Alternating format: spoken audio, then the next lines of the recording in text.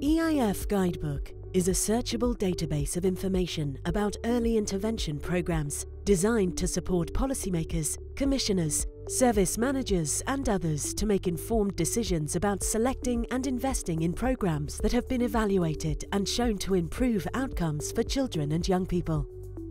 It is a rich source of information about evidence, child outcomes, cost, implementation, previous evaluations and more. Since it launched in 2014, the EIF Guidebook has more than doubled in size to include over 100 early intervention programs. It's great that we've been able to continue to expand the guidebook year after year to include more and more of the programs that are actually being delivered around the country or might be brought to the UK from other countries. But we know there are hundreds of early intervention programs out there that aren't included on the guidebook. And this raises some important questions. What does it mean for a program to appear on the guidebook in the first place? And perhaps just as important, what does it mean if a program doesn't appear?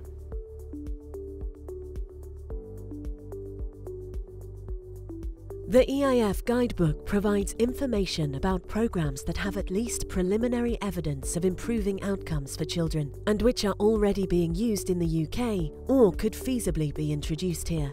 It is not a conclusive list of programs which have the highest quality evidence, have been proven to work or are endorsed by EIF.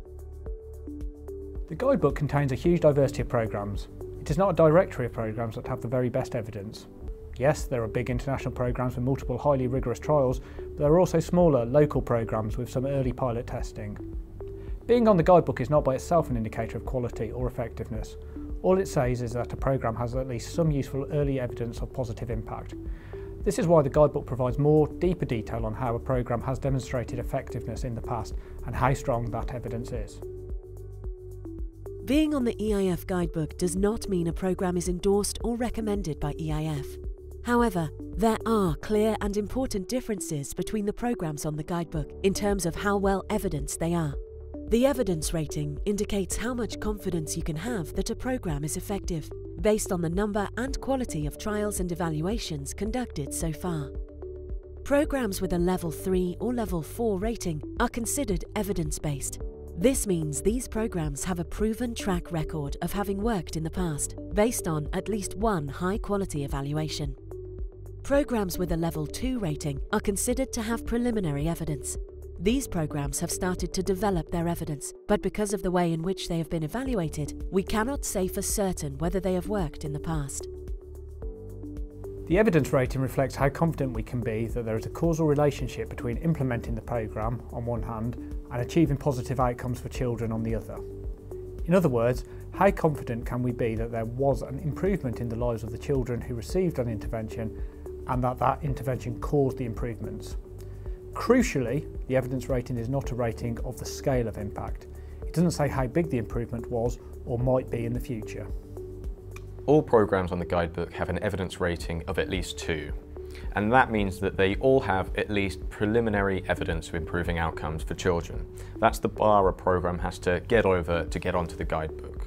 So simply being included on the guidebook in and of itself doesn't imply anything about the quality of the program or the effectiveness or impact of the program. To find that out, you always have to dig deeper into all the other information that the guidebook provides about individual programs.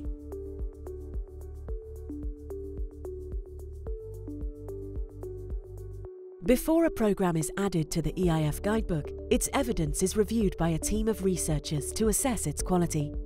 Programs that are given an evidence rating of 2 or more are added to the guidebook.